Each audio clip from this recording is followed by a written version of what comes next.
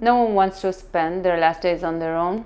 That's why the effect of COVID-19 over the elderly was so heartbreaking. They are at high risk and they need to be isolated, but we find a safe way to spend time with them, watch them, and listen to them.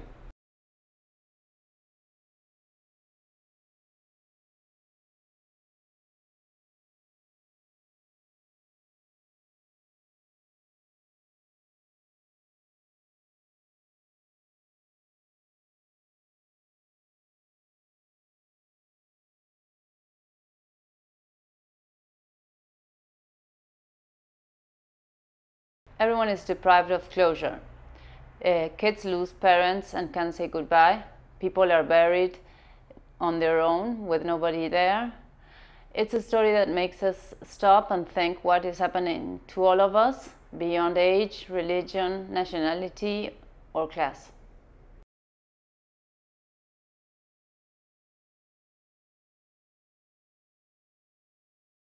Afghanistan is one of the world's largest producers of heroin, and it also has a huge problem of addiction. In this photo, these men are waiting to have their heads shaved after Taliban forcibly took them from the streets and locked them up at a former military base now used for treatment of drug users.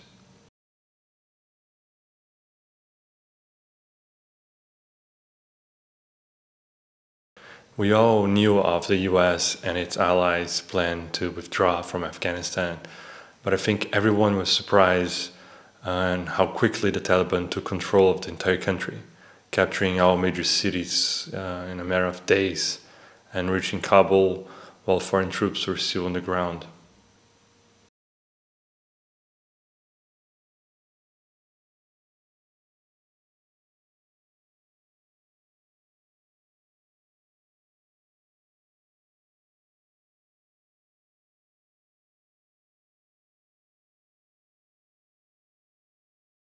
AP photographers around the world covered floods, fires, drought and starvation last year, and it is clear that climate change and global warming are contributing to some of those catastrophes.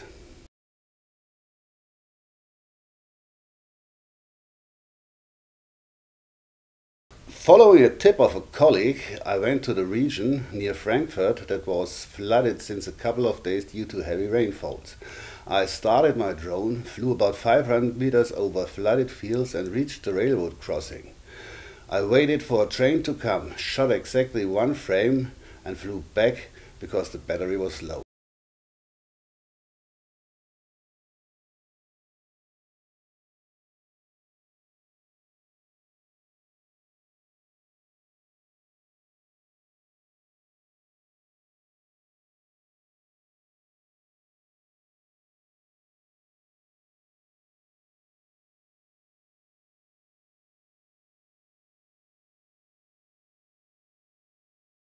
We're in the midst of the presidential vote count, the Electoral College, when police start shouting at lawmakers that the Capitol has been breached.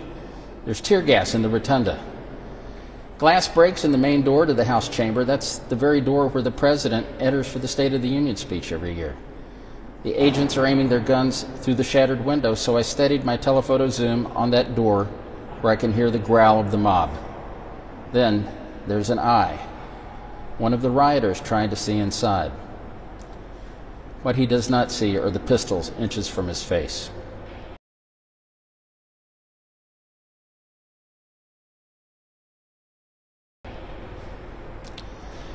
The job of the photojournalist, really the responsibility, is to show people what they cannot see on their own. And to do that, we have to be there.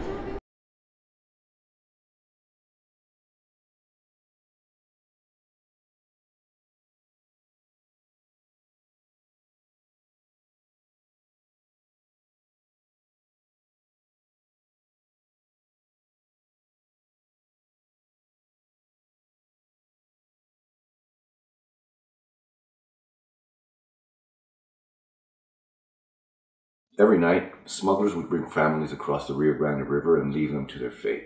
There were so many children, all with expressions of fright. Some celebrated when they landed in what they thought of as the promised land, not knowing Border Patrol agents were waiting just yards away.